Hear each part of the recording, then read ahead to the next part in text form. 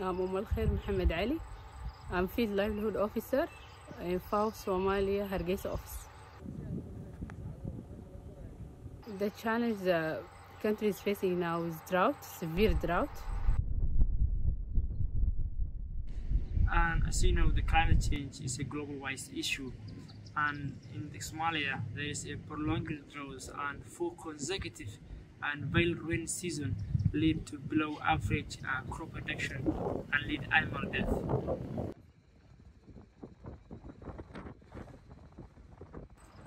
FAO is providing support to the farmers in rural areas by supporting them with climate smart agriculture and practices, and also it's providing resilient seeds to drought.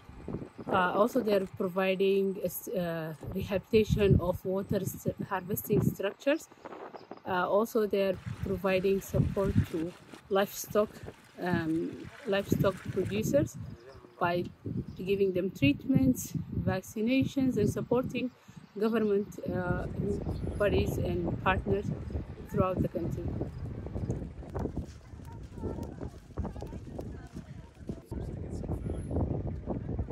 Of course, now we are reaching the most vulnerable people in rural and remote areas of Somalia through our implementing partners.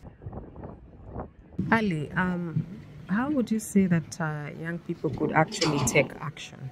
And of course, by being informed of what's going on around the world, speaking up, sharing information, donating time or money to special causes, and be kind to the human being.